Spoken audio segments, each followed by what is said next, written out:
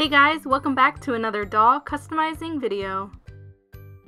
In today's video, I will be sharing with you how I created a pastel warrior. If you stayed till the end of my last video, you would have heard me say that my next doll was going to be a combination of two of my favorite themes. I've always loved anything pastel colored, and I've been meaning to create a warrior type doll, so I decided to combine the two into this one epic doll. I also want to quickly say thank you to all of you guys because we recently hit 2,000 subscribers on this channel. I am so beyond thankful to all of you for watching my videos and commenting such nice things. I do really enjoy making these videos and recording the process of making these dolls, so I'm really happy to see that you guys all enjoy them as well. If any of you guys watching are new to the channel, feel free to subscribe to join me on future customizing videos. Also, make sure to stay till the end to hear a little bit about what my next repaint video will be about. With that said, let's go ahead and get started. For this custom, I decided to start with a Clawdeen wolf doll from the Monster High Haunted Getting Ghostly doll line. I got her from a doll lot and she was in need of a little TLC.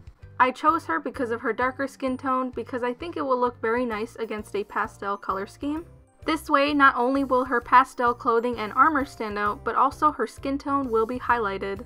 The first thing I do is cut off all her hair as close to the scalp as possible with a sharp pair of scissors.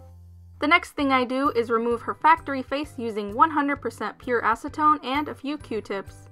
I wasn't really sure on what color of hair to give her, but from what I had in my collection of doll hair, I thought that this light blue color would suit her very well. This hair is from dollyhair.com in the shade Mermaid. For some reason, I didn't record any of the process of me rerooting her head, but somewhere during that process I did decide to give her some white hair, just to add a little bit of variation, and I had this white hair left over from an old reroot. This hair was also from dollyhair.com and is in the shade Snowflake. Moving on to her face up, these are the initial lines that I drew of her top eyeliner and the crease for her eyes. The next thing I do is fill in the whites of her eyes using my white Derwent watercolor pencil. Using the same dark brown that I used to draw in her top eyeliner, I draw in all of her top eyelashes. I don't know why this always takes me so long. I speed up the footage so quickly and yet it still is too long for me to talk over the whole portion. Maybe I should start answering random comment questions during this part. The next thing I do is use my pink pencil to draw in her waterline. It was kind of weird because I knew what idea I had in mind for this doll, but for some reason I got so stuck on her face that, as you can see by the change in background, it took me a while to finally decide on what I wanted to do. I think a lot of people have different colors come to mind when they think of pastel. It can either be one single color or a couple colors, so I finally decided on using baby pink, baby blue, light yellow, and lavender as a color scheme. With that sorted out, I decided to give her two different eye colors in order to have my four main colors on her face. I gave her pink lips, one blue eye, one purple eye, and I also used the yellow for her eyeshadow. I normally never do this, but I brought the yellow eyeshadow color down underneath her eye as well. Moving on to her eyebrows, I start off by using a light brown pencil to lightly sketch in her eyebrow shape. These eyebrows were probably the fastest eyebrows I have done, and they came out pretty even too. Another thing I never do is add freckles. I thought light freckles on this doll would be a nice touch, so I use a wet paintbrush and pick up some color off of a dark watercolor pencil to gently flick on some freckles. The main reason I use watercolor instead of acrylic is because acrylic tends to dry quicker and is harder to remove once it is placed. Ideally, I would have done the freckles before any of the face-up lines in order to prevent any of the paint from falling onto any areas I have already repainted. Since this was not the case, I try my best to cover up the eyes with a piece of paper. But since I did use watercolor for the freckles, I am able to easily lift off any freckles that I do not like with a wet paintbrush. After this, I spray another layer of MSC and begin going over all the colors again. I think most people have learned how I like to do the eyebrows, which is doing the main hair color for the beginning part of the eyebrows near the middle, then using whatever color I use for eyeliner for the ends of the eyebrows, creating an ombre effect. Then I add a highlight underneath the eyebrows.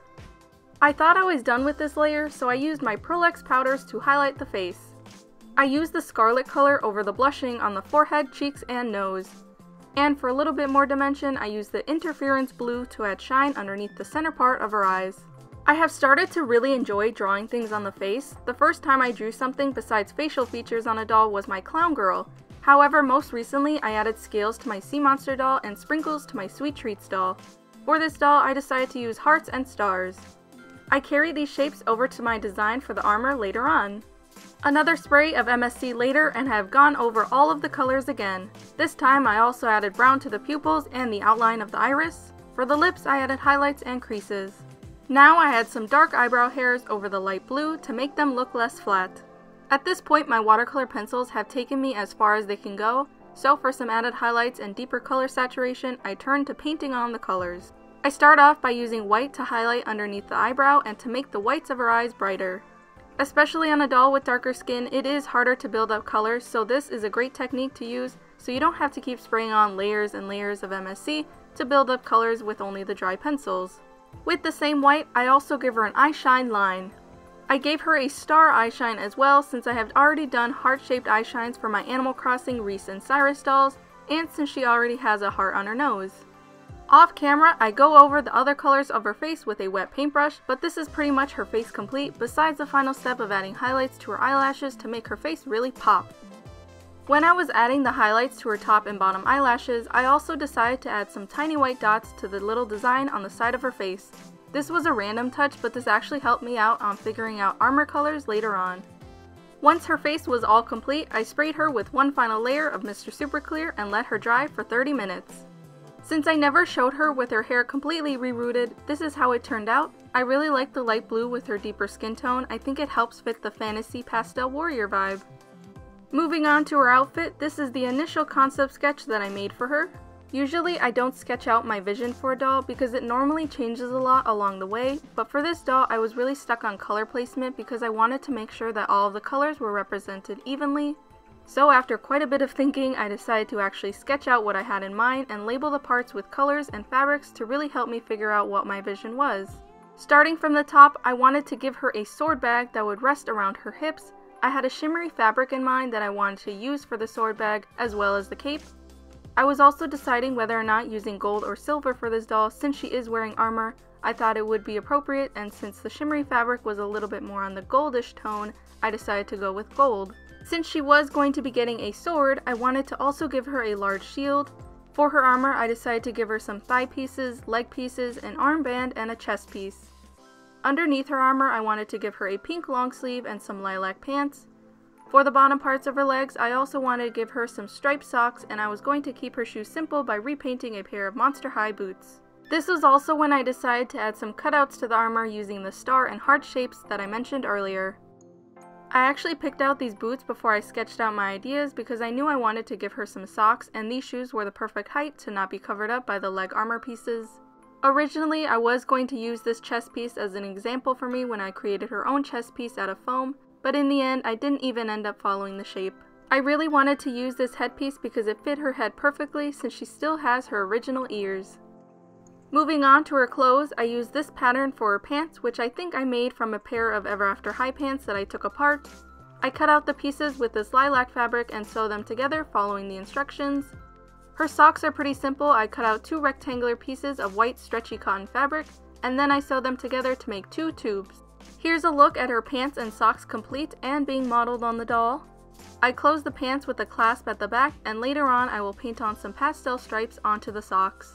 To make her long sleeve top, I use a back top pattern and a sleeve pattern that I have been using for most of my dolls, but for the front top part, I made a wrap top pattern so that it would kind of cross over half of her body. For some reason, when I was sketching out this doll, I envisioned a gold stripe around her top, so that's why I ended up giving her this wrap top. I cut out these pieces using light pink fabric. Sometimes my sleeves turn out a little bit longer on these dolls, so in order to make sure that that wasn't the case for this top, I decided to give her this little detail of a double fold on her sleeve. It's not really noticeable in the end, but I thought this would be interesting to show you guys because it is very easy to do. Here is her wrap top all complete. I'm sure some of you have seen these types of shirts before where you tie them in the inside of the shirt and then there is another tie visible on the outside. That was kind of what I had in mind for this doll. I'm sure I've seen this type of top in movies about warriors, which is probably why I visioned this type of top in my mind. For her cape, I deconstruct this Ever After High cape that belonged to an Ashlyn Ella doll. It is a short cape which I like because it won't cover up all of her armor and clothes. Here are the pattern pieces that I made. The next thing I do is cut out the pattern pieces using the shimmery fabric. I sewed the cape together and attached a lavender ribbon so that I can tie the cape closed in the front. Here she is with all of her basic clothes made and on her. After this, I move on to accessories and also painting on details left for her top and her socks. The paints I use for her shoes are white, lavender, gold, and tan. I use the tan as a base coat for the areas I will be applying gold to, the white I use for the heeled area of the shoes and the lace holes, and the lavender I will be using for her shoelaces. Here is one of her shoes complete. I had picked these shoes not only for their height but also because they were pink. Originally I was going to leave them pink and still add the white glitter and colored laces, but then the pink color wasn't as pastel as the pink fabric I used for her top, so instead I decided to paint them gold. The second shoe I painted exactly the same, but I colored the laces blue. After making the eyes 2 different colors, I started making a lot of changes to the doll to make everything feel more asymmetrical, hence why the shoelaces are 2 different colors. I added glitter to the bases of the shoes by painting on a layer of Mod Podge onto the white area. Then I used white holographic glitter to pour onto the areas. I dust off the excess glitter and repeat this step for both shoes.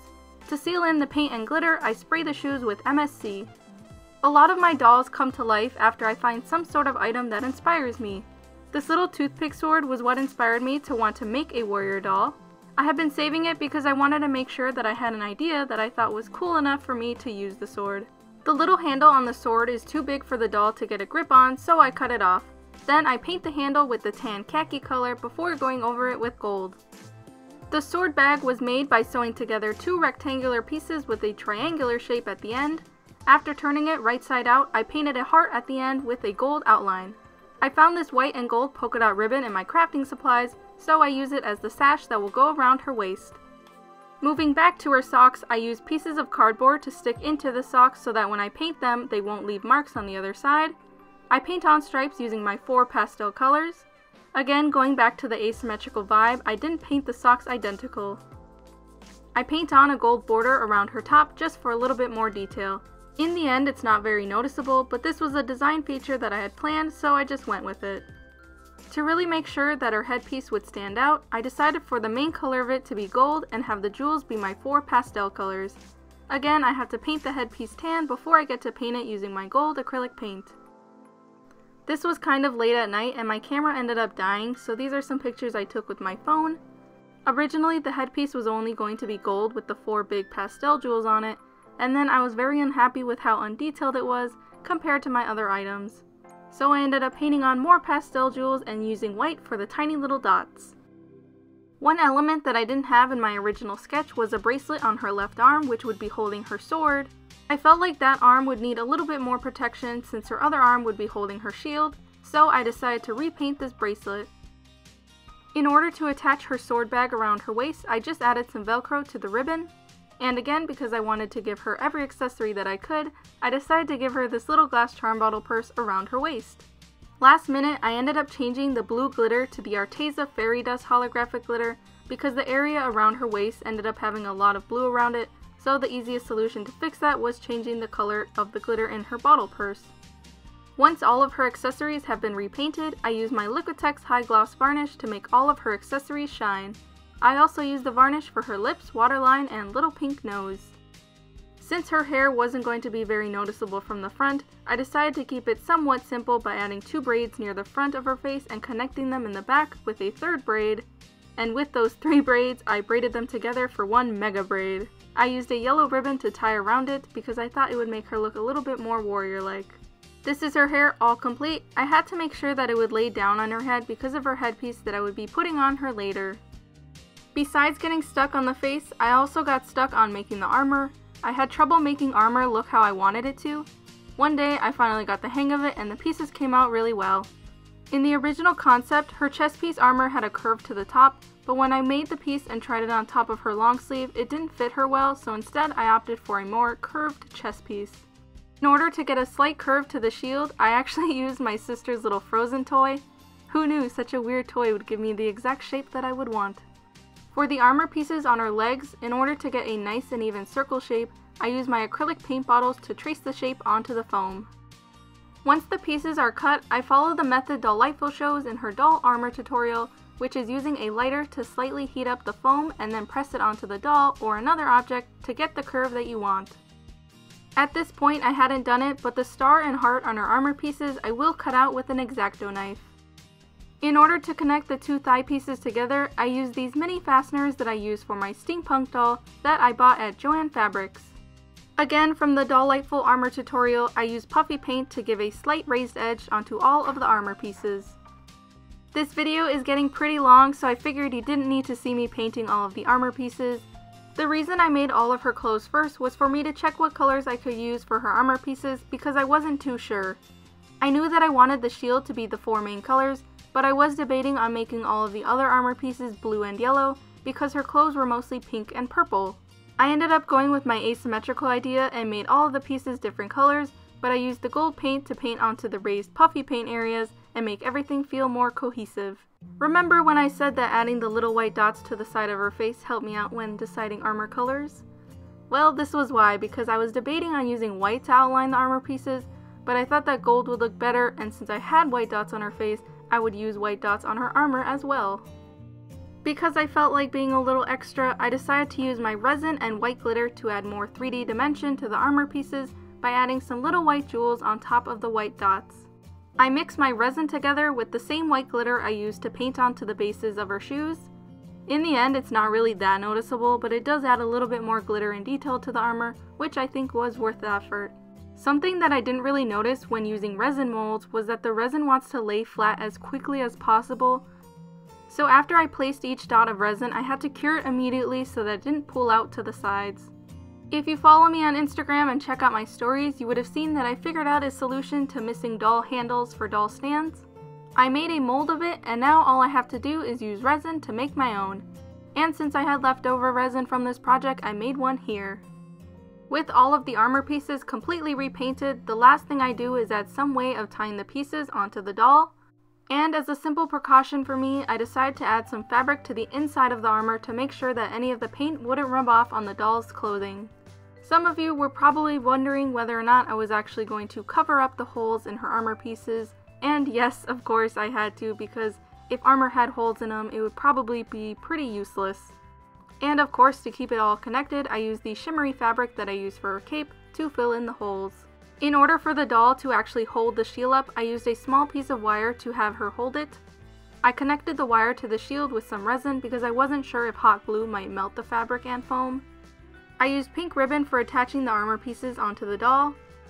Her chest piece I thought would look cool attached to her as a corset, so that's why the strings look pretty wild on her armor piece.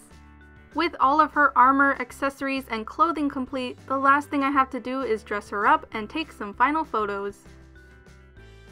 I literally say this about every single doll I make, but she is one of my favorites. I think the idea of combining pastel colors with a warrior type doll is pretty interesting, which is why I really like her. I myself am not a big wearer of pastel colors, but I really like it on her, and I do like her more fantasy-like design. I also like the options you have to display her.